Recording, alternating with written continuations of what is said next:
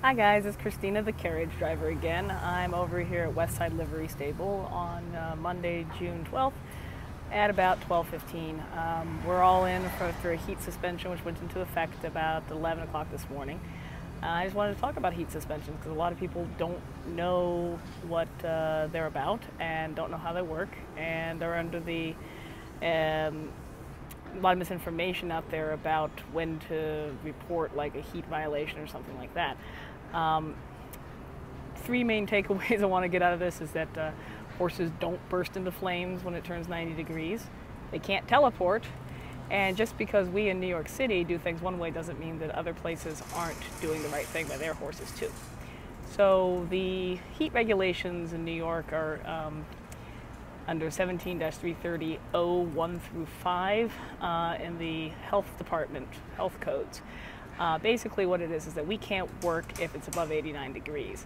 Once it reaches 90 degrees, we have to stop work. Now, we can't just stop work immediately. I mean, what if we're up in the park and we're going to just put people out and, So we do have half an hour once the temperature reaches 90 degrees, and we've been notified that the temperature has reached 90 degrees to complete any rides that we're on. And then we have time to rest our horses in the shade, give them water or whatever, before proceeding back to the stable. There's no time requirement on that. Now, the temperature isn't what you see on your phone. It's not what it is at LaGuardia. It's not even necessarily what it is at the National Weather Service thermometer at the Belvedere Castle in Central Park. It's actually the temperature as measured by the health department's official thermometer held at head level in the carriage stands. So that thermometer is actually in the possession of the NYPD mounted unit. They get a notification from an in-place unofficial thermometer that is on Grand Army Plaza, and they come out when that thermometer reaches approaching 90 degrees, and they come out and they measure.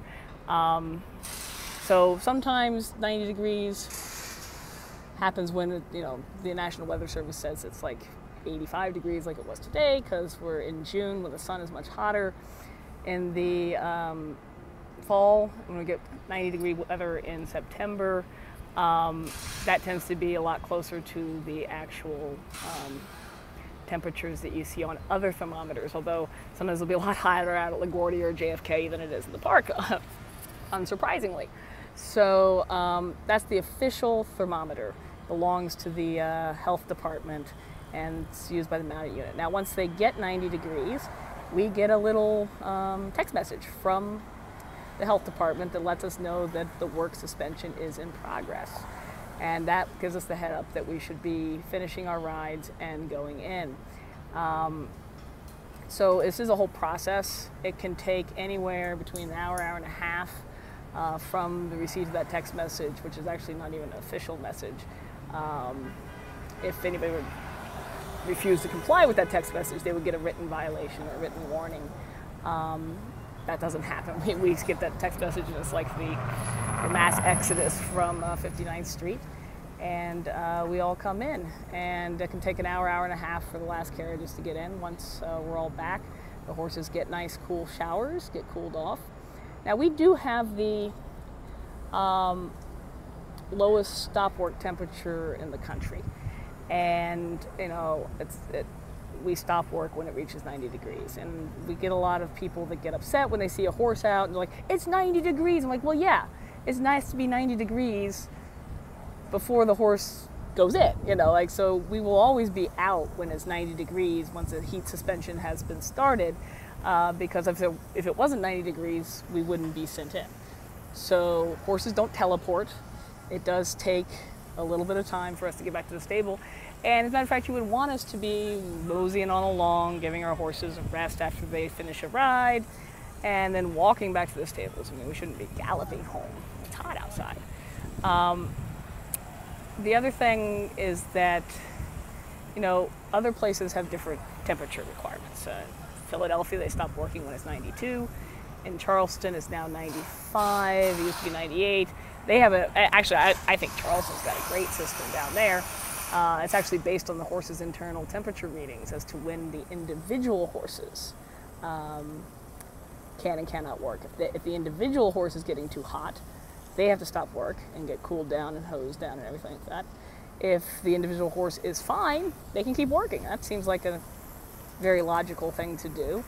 Our temperature here in New York is so low just because, it's the way it's been for 30 years, and it covers pretty much all your bases. None of our horses are going to have a problem at 90 degrees.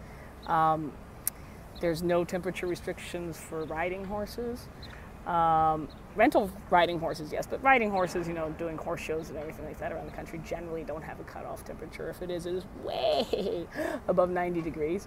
There's no temperature cutoffs for Belmont or Aqueduct. They're out there racing. Well, not today, it's Monday, but they would be racing in this temperature. The 2008 Beijing Olympics, they did show jumping in Beijing at 104 degrees. So, horses, they're animals that were adapted on the steppes of Southwest Asia, where there aren't any trees and it's very hot. Now, draft horses, they are not as heat adapted perhaps as the Arabians and the lighter hot-blooded horses. And so you do have to take extra precaution with them. But horses cool themselves by sweating, like we do. So, and by vasodilation, that's what you see a racehorse coming off the track. He's got his muscles his blood vessels all bulging and everything. That gets the blood to the surface so the horse can cool himself. Horses generate a lot of heat with their muscles, so when they're exercising really heavy, you do see body temperature rise in horses, but that's much less likely to happen with our horses because our horses are just working at a walk. They're not really doing hard work.